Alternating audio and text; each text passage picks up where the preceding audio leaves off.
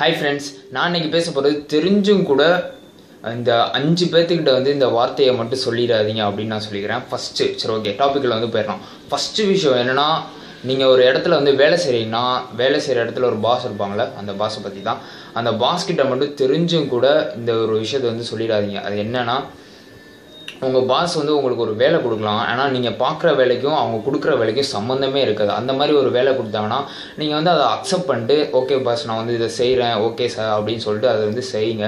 இது வந்து என் வேலை இல்லை, இதை நான் செய்ய மாட்டேன், இதுக்கு வந்து டைம் இல்லை அப்படின்னு மட்டும் சொல்லிட்டீங்கன்னா உங்கள் பாஸுக்கு வந்து உங்கள் மேலே ஒரு எதிர்மறையான ஒரு எண்ணம் வந்துடும் அப்படின்னு சொல்கிறாங்க. இந்த எண்ணமே நாளடைவில் வந்து நீங்கள் ஒரு பதவி உயர்வுக்காக வெயிட் பண்ணுறீங்கன்னா வச்சுக்கோங்களேன், அந்த உயர்வு வந்து கிடைக்காமலே போகிறதுக்கான வாய்ப்புகளும் அதிகம். மேக்ஸிமம் அவங்க கொடுக்குற வேலையை வந்து செஞ்சிங்கன்னா உங்கள் பாஸ் மேலே அவங்களுக்கு ஒரு நல்ல ஒரு இம்ப்ரெஷன் வந்து ஒரு க்ரியேட் ஆகும். ஓகே, குரூப் டிஸ்கஷன்லாம் ஒன்று வச்சாங்கன்னா அது வந்து இவங்களை வந்து கூட்டிகிட்டு போகலாம், இவங்களை சேர்த்துக்கலாம், இவங்க ஒரு நல்ல பர்சன் அப்படின்னு ஒரு அபிமானம் வந்து உங்கள் பாஸுக்கு வந்து க்ரியேட் ஆகும். ஸோ மேக்ஸிமம் அவங்க சொல்கிற வேலையை வந்து நீங்கள் செஞ்சுறீங்களேன், அது வந்து உங்கள் வேலைக்கு நீங்கள் பார்க்குற வேலைக்கு சம்மந்தமே இல்லாமலாக கூட இருக்கலாம் அப்படின்றத தெரிஞ்சுக்கோங்க. இதுதான் ஃபஸ்ட் விஷயம். செகண்ட் விஷயம் என்னென்னா, அம்மா தாய் மகன் அப்படின்ற ஒரு உறவு வந்து ரொம்பவே ஒரு ஸ்ட்ராங்கான உறவு அப்படின்னு சொல்லலாம்ல. அதே மாதிரி தான் தன்னுடைய தாய், ஒரு மகனோட தாய் வந்து அந்த என்னோட மகனை வந்து நான் தான் புரிஞ்சுக்கிறதுலே பெஸ்ட்டு, இது என்னை தவிர வந்து வேறு யாருமே என்னோட மகனை வந்து புரிஞ்சிக்க முடியாது அப்படின்ற ஒரு தாட்டில் தான் ஒரு தாய் அப்படின்னா எப்பொழுதுமே இருப்பாங்க. அந்த இடத்துல ஒரு மருமகள் வந்துக்கிட்டு உங்கள் மகனை உங்களை விட நான் தான் அதிகமாக புரிஞ்சு வச்சுருக்கிறேன் அப்படின்னு சொல்கிறது காட்டிலும் அதை வந்து ட்ரை பண்ணி அதை வந்து ப்ரூஃப் பண்ணி காட்டுறதா இருக்கட்டும், அது வந்து சுத்த ஒரு வேஸ்ட்டு அப்படின்னு தெரிஞ்சுக்கோங்க. அது வந்து ஒரு வேஸ்ட் ஆஃப் டைம் அப்படின்னு சொல்லலாம். அது ஒரு 2 பேர்த்துக்கு ஒரு ஈகோ கிளாஷை உண்டாகும் அப்படின்னு சொல்லிக்கிறேன். அது வந்து மேக்ஸிமம் அதை வந்து அவாய்ட் பண்ணியிருக்கலாம். ஏன்னா சரி நீங்களே இருந்துக்கோங்களேன், இப்போ அதுக்கு என்ன அப்படின்னு சொல்லி எந்த இடத்துல விட்டு கொடுத்து போகிறீங்களோ அந்த இடத்துல வந்து ஒரு என்ன சொல்கிறது, ஒரு ஸ்மூத்தான ஒரு விஷயம் நடக்கும் அப்படின்னு சொல்லலாம். ஒரு பழமொழி கூட இருக்குல்ல, விட்டு கொடுத்து போவர் கெட்டு போவதில்லை அப்படின்னு. ஸோ இதுதான் அது. 3வது விஷயம் என்னென்னா, சில்ட்ரன்.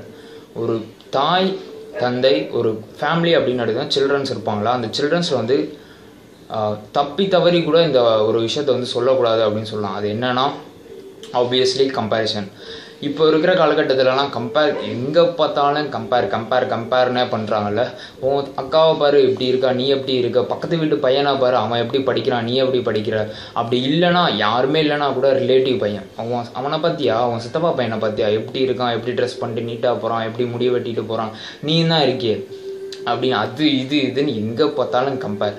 ஆக்சுவலி சில்ட்ரன்ஸ் அப்படின்ற அவங்களுக்கு இது வந்து சுத்தமாக பிடிக்காது அப்படின்றத தெரிஞ்சுக்கோங்க. மேலும் அவங்களுக்கு ஒரு தாழ்வு மனப்பான்மை வந்து ஏற்படுத்தி கொடுக்கும், பேரண்ட்ஸை வந்து வெறுக்க செய்யும் அப்படின்னு தெரிஞ்சுக்கோங்க. அதே மாதிரி ஓவராக பாசமும் காட்டக்கூடாது. ஃபார் எக்ஸாம்பிள் சொல்லணும்னா, இப்போ வந்து அவங்கள திங்க் பண்ணுற மாதிரி அவங்களே டிசிஷன் எடுக்க விடணும்.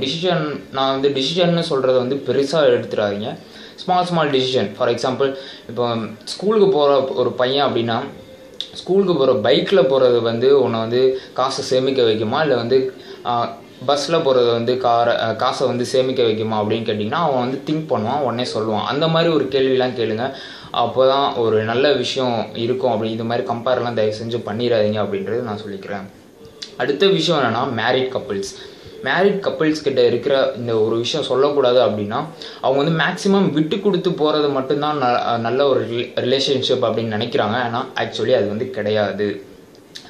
எவ்வளோக்கு எவ்வளோ விட்டு கொடுத்து போகிறோமோ அவ்வளோக்கு எவ்வளோ நல்லது தான். அதை விட அவங்களோட உணர்வுகளை வந்து காயப்படுத்தாமல் இருக்கணும் அப்படின்னு சொல்கிறாங்க. அதே மாதிரி ஒரு வேர்டு இருக்குது, நீ வந்து ஓவராக ரியாக்ட் பண்ணாத, ஓவர் ரியாக்ஷன் கொடுக்காத அப்படின்ற ஒரு வேர்டு, அதை மட்டும் யூஸ் பண்ணிடாதீங்க. அது விளையாட்டுத்தனமாக சொன்னாலும் கூட 0.1% வந்து அவங்க மனசு ஓரத்தில் வந்து அது வந்து சேவ் ஆயிரும், ஸ்டோர் ஆயிரும் அப்படின்றது சொல்லிக்கிறேன். நீ என்னதான் இருந்தாலும் என்ன இப்படி சொல்லிட்டீல அப்படின்னு லைட்டாக அவங்களுக்குள்ள ஒரு கிளாஷ் இருந்துக்கிட்டே இருக்கும் அப்படின்னு நான் சொல்லிக்கிறேன். அடுத்த ஒரு பர்சன் அப்படின்னு நான் சொல்லணும், ஆப்வியஸ்லி அது மெக்கானிக் தான். இப்போது இருக்கிற ஜனங்கள்லாம் என்ன செய்கிறாங்க அப்படின்னா, மெக்கானிக் வந்து எனக்கு எல்லாமே தெரியும், நான் சொல்கிற இடத்துல மட்டும் இதை வந்து சரி பண்ணு அப்படின்னு சொல்லிக்கிறாங்க. ஆக்சுவலி அது மெக்கானிக்கு வந்து ஒரு தாழ்வு மனப்பான்மை ஏற்படுத்தும் அப்படின்னே நான் சொல்லலாம். ஏன்னா மெக்கானிக் அப்படின்னாவே எல்லாமே தெரிஞ்சு தான் அவங்க வந்து கார் வந்து மெக்கானிக் பண்ண வருவாங்க. இப்போ இருக்கிற மக்கள்லாம் என்ன நினைக்கிறாங்கன்னா, இருக்கிற பிரச்சனை பார்த்தாதுன்னு இவனும் எக்ஸ்ட்ராவாக எதாவது நோண்டி விட்டு காசை வந்து பறிக்க தான் பார்க்குறான் அப்படின்னு சொல்லி மேக்ஸிமம் நம்பர் ஆஃப் பீப்புள் வந்து அவங்களோட தாட்ஸ் வந்து அப்படி இருக்குது. ஆக்சுவலியாக வந்து மெக்கானிக்கெலாம் அப்படி பண்ணவே மாட்டாங்க அப்படின்றத நான் சொல்லிக்கிறேன். மேக்ஸிமம் அவங்க வந்து பிரச்சனையை வந்து சரி பண்ண தான் பார்ப்பாங்க, அதை வந்து இன்க்ரீஸ் பண்ண வந்து பார்க்க மாட்டாங்க அப்படின்றத தெரிஞ்சுக்கோங்க. மெக்கானிக்கிட்ட வந்து எனக்கு எல்லாமே தெரியும், நான் சொல்கிறத மட்டும் செய் அப்படின்னு தயவு செஞ்சு சொல்லிடாதீங்க. அது வந்து அவங்களோட மோட்டோவை வந்து குறைக்கிறோம். மோட்டோ மீன்ஸ் அவங்க வந்து வேலை செய்கிற ஒரு ஆர்வத்தை வந்து குறைச்சிரும் அப்படின்னு கூட சொல்லலாம். அடுத்த விஷயம் என்னென்னா, கடைசி விஷயம் இதுதான், சிப்ளிங்ஸ், தங்கச்சி அக்கா, அவங்களுக்குள்ள ஒரு நல்ல ஒரு ரிலேஷன்ஷிப், என்ன தான் சண்டை போட்டாலும் கடைசியில் வந்து சேர்ந்துருவாங்களே, அந்த மாதிரி ஒரு ரிலேஷன்ஷிப்பில் இருப்பாங்களே, அவங்ககிட்ட நீங்கள் வந்து ஒரு விஷயத்தை வந்து சொல்லக்கூடாது. அது என்னன்னா, நீ எதையோ என்கிட்ட வந்து மறைக்கிற அப்படின்ற ஒரு வார்த்தையை மட்டும் சொல்லிடாதீங்க. ஏன்னா அது வந்து ரொம்ப அவங்கள வந்து ஹர்ட் பண்ணும் அப்படின்னு. நீங்கள் வந்து விளாண்டுட்டு இருக்கும்போது கூட அது சொன்னால் கூட அவங்க மனசில் வந்து ஏதோ ஒரு இடத்துல வந்து பாதிப்பு ஏற்படுத்தும் அப்படின்றது நான் சொல்லிக்கிறேன்.